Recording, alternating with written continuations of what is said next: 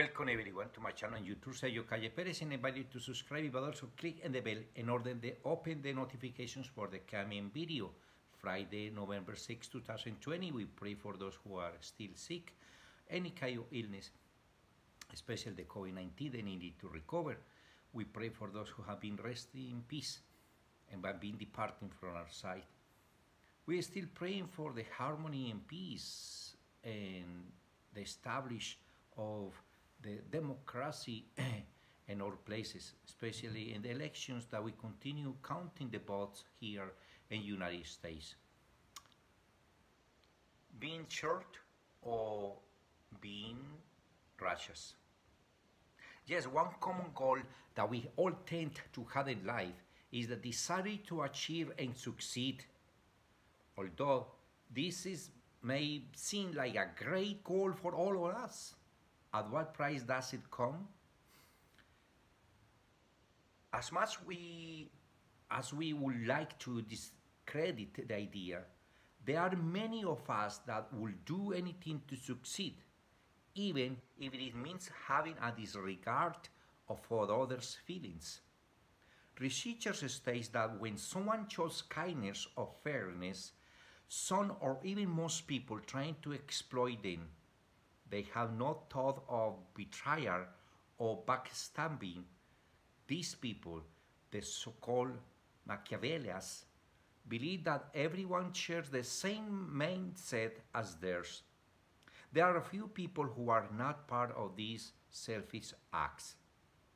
And this brings us the idea how even for Catholics, no Catholics, Christian, no Christian, believers, no believers, we can take the passage of the Holy Scriptures and look in the chapter 16, when Jesus tells the parable that was a man who was rich and called one of his servants, the steward, to give the report, and that the report summoned all what he had.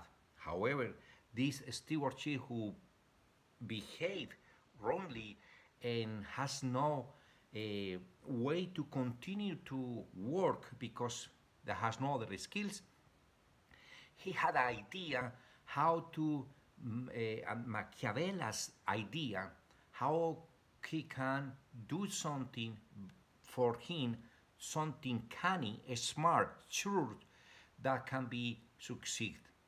And he invite all he has, the debtors of the rich man, and since he was seen that was no longer being the steward of this master, so he took the notes of the debtors and changed the amount, the quantity.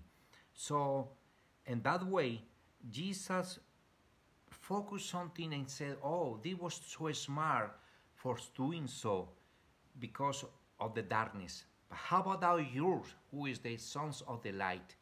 The sons of the light means that even we need to be smart and cunning in order how we can succeed against Satan's attacks.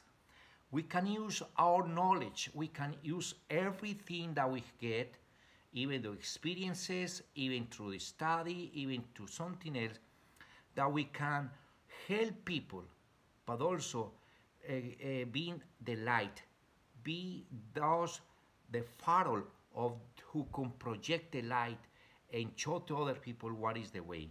So we can behave like being church or being righteous person.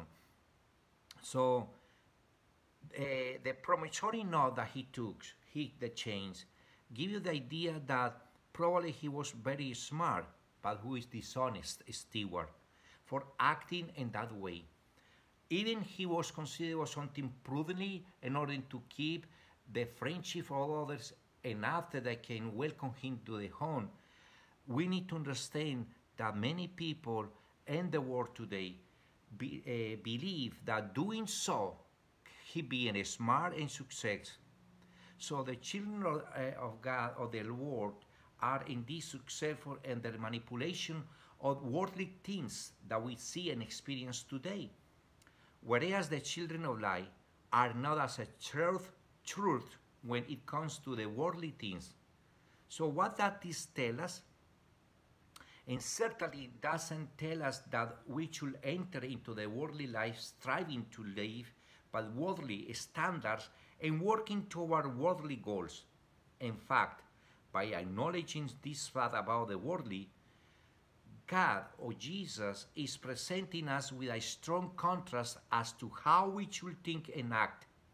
We are called to be the children of light. Therefore, we should not be surprised at all if we are not as successful in worldly things as others who are immersed in the secular culture. This is especially true when we look at the numerous successes of those who are fully immersed in the world and the values of the world. Some are successful in obtaining great wealth, power, or prestige by being shrewd in things at this age. We see this in the pop culture especially. Take, for example, the entertainment industry.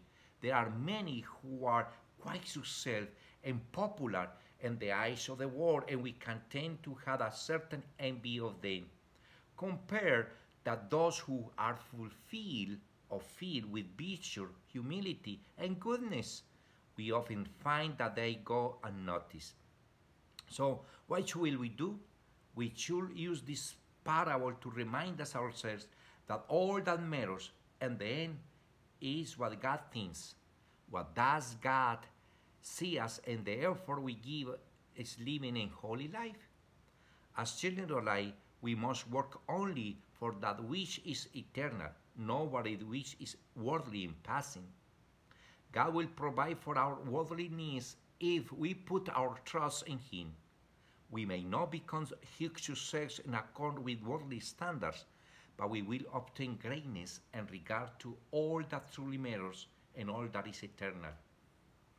Pilgrims of Charity is committed to help those who are struggle to focus their life and balance the knowledge, worldly knowledge, and the richness worldly, but also struggle being the differences between how to be successful, spiritual, psychological, intelligent, so on.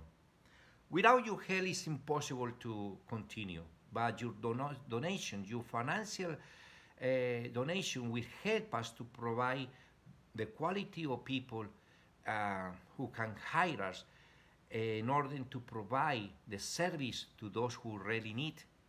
But also we extend the geographic areas to continue serving other people. And when you do the donation, go to our website, pilgrimsofcharity.com, and you see the way that you can donate us. So your donation give the second opportunity to other people and a bright future. I'm praying for you. Pray for me. May God bless you.